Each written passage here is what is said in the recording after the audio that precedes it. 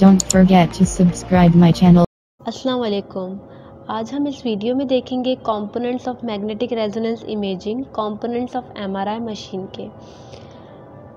जैसे कि मैंने पार्ट 1 में आपको बताया था कि मैग्नेटिक रेजोनेंस इमेजिंग क्या होती है, बेसिक फिजिक्स ऑफ एमआरआई क्या होती है। अगर आपने वो नहीं देखी है तो डिस्क्रिप्शन में और आई बटन में वो वीडियो प्रेजेंट है, आप पहले वो देखें, उसके बाद ये देखें। आज इस वीडियो में मैं डिस्कस करूँगी कंपोनेंट्स, मेजर कंपोनेंट कौन कौन से होते हैं, एंड देन लास्ट में हम वर्किंग देखेंगे कि एमआरआई मशीन कैसे काम करती है। सबसे पहले बात की जाए main components of MRI machine की, तो एमआरआई मशीन के अंदर जैसे कि आप लोगों ने देखी होगी, बिल्कुल सिटी स्कैन की गैंट्री, जैसे सिटी स्कैन के अंदर गैंट्री होती है, इसी तरीके से एमआरआई मशीन के अंदर एक ट्यूब लाइक स्ट्रक्चर होता है जिसको हम कहते हैं बोर। आप इस पिक्चर में भी देख सकते हैं, यहाँ पर देखें बोर, जहाँ पर पेशेंट लेटेगा उसके बाद हमारे पास क्या है, बोर है। ये बोर के अंदर ही एमआरआई के कंपोनेंट है, जैसे radio frequency coil, gradient coil, magnet. अब हम इनको फर्दर डिस्कस करते हैं। अगर अब बात की जाए कि मेजर कंपोनेंट या फिर मेन कंपोनेंट ऑफ एमआरआई के कौन कौन से हैं, तो इसमें हमारे पास सबसे पहला है मैग्नेट, देन आरएफ कॉइल या फिर radio frequency coil, third one gradient coil, fourth one patient table, fifth one computer system. इस पिक्चर में भी देख सकते हैं, कटा हुए पिक्चर जो है यहाँ पर, इस पिक्चर में आप देख सकते हैं यहाँ पर हमारे पास रेडियो फ्रिक्वेंसी कॉइल है, देन ग्रेडियंट कॉइल है, देन मैग्नेट है, पेशेंट टेबल है। ये सब चीज़ें हमारे पास इसमें प्रेजेंट होती है हमारा मशीन के अंदर। फर्स्ट कंपोनेंट जो है हमारे पास वो है मैग्नेट। मैग्नेट जो है इम्पॉर्टेंट रोल प्ले करता है एमआरआई मशीन के अंदर, क्योंकि इसी की वजह से हमारे पास एक हाई क्वालिटी इमेज हमें प्रोड्यूस होती है, हमें मिलती है हाई क्वालिटी इमेज। अगर बात की जाए एमआरआई मैग्नेट की, तो उसकी जो फील्ड होती है, मैग्नेटिक फील्ड, वो होती है 0.5 से लेकर 2.0 टेस्ला तक। एमआरआई मशीन के अंदर मैग्नेटिक फील्ड को जनरेट करवाने के लिए 3 टाइप्स के मैग्नेट यूज़ किए जाते हैं: fixed magnet, resistive magnet, super conductive magnet. Fixed magnet और रेजिस्टिव मैग्नेट की जो फील्ड स्ट्रेंथ है या फिर मैग्नेटिक फील्ड स्ट्रेंथ है वो है बिलो 0.4 टेस्ला। तो ये कुछ एमआरआई मशीन में इसको यूज़ किया जाता है। लेकिन अगर हम हाई रेजोल्यूशन इमेजिंग सिस्टम में हमारे पास कौन सा मैग्नेट यूज़ होता है, उसमें यूज़ होता है सुपर कंडक्टिंग मैग्नेट। अब सुपर कंडक्टिव मैग्नेट हमारे पास क्या होता है, लार्ज होता है, कॉम्प्लेक्स होता है, तो इसको कूल डाउन करने के लिए हमें यूज़ करना पड़ता है हीलियम। क्योंकि सुपर कंडक्टिव मैग्नेट, अगर मैं दिखाऊँ आपको पिक्चर में, तो हमारे पास किस तरीके का होता है सुपर कंडक्टिव मैग्नेट, ये हमारे पास कुछ इस तरीके का होता है। अगर आप ये पिक्चर देखें तो अब इसको एब्सोल्यूट ज़ीरो, क्योंकि इसकी जो कॉइल होती है, सुपर कंडक्टिंग कॉइल किसकी बनी हुई होती है, नियोबियम टाइटेनियम की।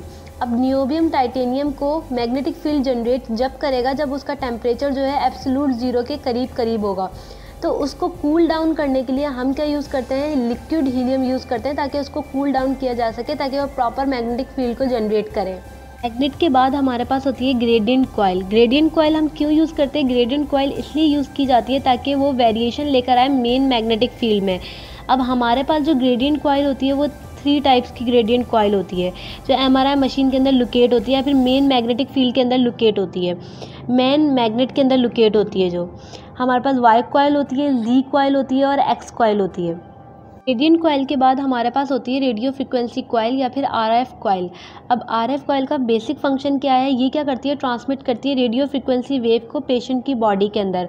और यही कॉइल जो है वो ट्रांसमीटर का भी काम करती है, रिसीवर का भी काम करती है। पहले ट्रांसमिट करेगी, देन रिसीव करेगी। ये हमारे पास सिंपली हमारे पास ट्रांसमीटर और रिसीवर का काम करती है।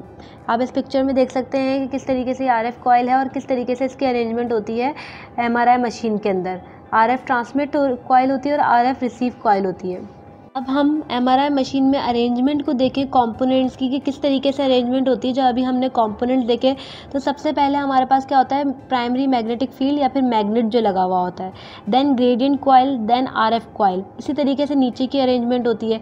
अब हमारे पास जो आरएफ कॉइल आ रही होती है वो डिटेक्ट करती है, एक ट्रांसमिट करेगी रेडियो वेव को, देन दूसरी जो है वो रिसीव करेगी, आरएफ डिटेक्टर उस रिसीव करेगा, रिसीव करने के बाद उस इन्फॉर्मेशन को कंप्यूटर में सेंड करेगा, देन इमेज जनरेट होगी हमारे पास।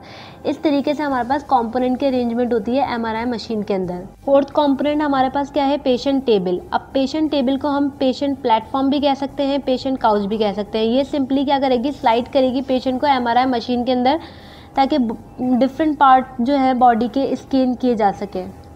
कंपोनेंट हमारे पास क्या है, पावरफुल कंप्यूटर सिस्टम। अब इसमें क्या होता है, जो आरएफ रिसीवर थे, रिसीवर कॉइल थे, उन्होंने सिग्नल को रिसीव करा, रेडियो वेव को रिसीव करा, वो किसको इन्फॉर्मेशन भेज दी, वो कंप्यूटर सिस्टम को भेज दी।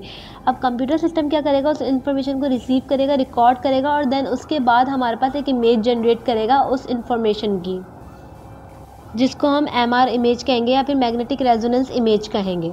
अगर अब बात की जाए 4 बेसिक स्टेप्स की, तो स्टेप 1 में हमारे पास क्या होता है, पेशेंट को मैग्नेटिक फील्ड में लेकर जाया जाता है, जिसकी वजह से क्या होता है, हाइड्रोजन एटम अलाइन हो जाते हैं। स्टेप 2 में क्या होता है, रेडियो फ्रिक्वेंसी को सेंड किया जाता है बाय कॉइल, यानी कि रेडियो फ्रिक्वेंसी को ट्रांसमिट किया जाता है, सही है, आरएफ कॉइल के थ्रू। स्टेप 3 में क्या होता है, रिसीव किया जाता है उस सिग्नल को आरएफ कॉइल रिसीवर के थ्रू, आरएफ रिसीवर के थ्रू। स्टेप 4 में क्या होता है, उस ट्रांसफॉर्मेशन जो रिसीव हुई है, उस सिग्नल जो इन्फॉर्मेशन रिसीव हुई है, उस इन्फॉर्मेशन को कन्वर्ट किया जाता है इमेज में, किसके थ्रू, कॉम्प्लेक्स कंप्यूटिंग सिस्टम होता है हमारे पास, उसके थ्रू कन्वर्ट किया जाता है। अगर हम इसी को पिक्टोरियल फॉर्म में समझें तो सबसे पहले मैग्नेटिक फील्ड में पेशेंट को लेकर जाया जाएगा, जिसकी वजह से क्या होगा, हाइड्रोजन एटम अलाइन हो जाएंगे, ऐसे पिक्चर में भी देख सकते हैं आप। देन हमारे पास सेकेंड में क्या होगा, रेडियो फ्रिक्वेंसी एब्जॉर्ब करेगा प्रोटॉन और इमिट करेगा एज अ सिग्नल। स्टेप 3 में क्या होगा, जो सिग्नल वो इमिट करेगा वो ट्रांसमिट का होगा कंप्यूटर में, जिसकी वजह से इमेज जनरेट होगी। तो ये हमारे पास स्टेप्स इन्वॉल्व होते हैं एमआर इमेज लेने के लिए। अगर हम वर्किंग ऑफ एमआरआई मशीन को पिक्टोरियल फॉर्म में समझने की कोशिश करें तो जैसे कि मैंने बताया, सबसे पहले हमारे पास मैग्नेटिक कॉइल होगी, gradient coil, then RF coil. अब आरएफ कॉइल डिफरेंट पार्ट के लिए डिफरेंट होती है। अगर ब्रेन की करवानी है तो ब्रेन की अलग आरएफ कॉइल होगी, अगर बॉडी पार्ट की करवानी डिफरेंट, अगर एब्डोमेन साइड की करवानी है तो उसकी डिफरेंट होगी, नी की अलग होगी। अब यहाँ पर बॉडी की हो रही है तो होल बॉडी की हो रही है, तो इसकी आरएफ कॉइल है, सही। अब यहाँ से पहले क्या होगा, आरएफ कॉइल क्या करेगी, ट्रांसमिट करेगी रेडियो वेव को। देन हमारे पास क्या होगी, दूसरी तरफ जो आरएफ कॉइल लगी हुई होगी वो रिसीव करेगी, यहाँ से रेडियो फ्रिक्वेंसी ट्रांसमिट हुई। देन सेकंड साइड से हमारे पास क्या हुई, रेडियो फ्रिक्वेंसी रिसीव हुई, यहाँ पर क्या लगी होगी, दूसरी रेडियो फ्रिक्वेंसी कॉइल लगी हुई होगी। जो रिसीव होगी वो हमारे पास क्या होगी, कंप्यूटर में जाएगी, जहाँ पर इमेज रिकन्स्ट्रक्शन होगी, कंप्यूटर इमेज रिकन्स्ट्रक्शन करेगा, उसके बाद हमारे पास क्या होगी, एक इमेज मिल जाएगी, एमआर इमेज मिल जाएगी। तो इस तरीके से हमारे पास एमआरआई मशीन काम करती है। आई होप ये वीडियो आपको पसंद आई होगी। अगर इससे रिलेटेड कोई भी क्वेश्चन, कोई भी क्यूरी है तो आप कमेंट बॉक्स में मुझसे पूछ सकते हैं।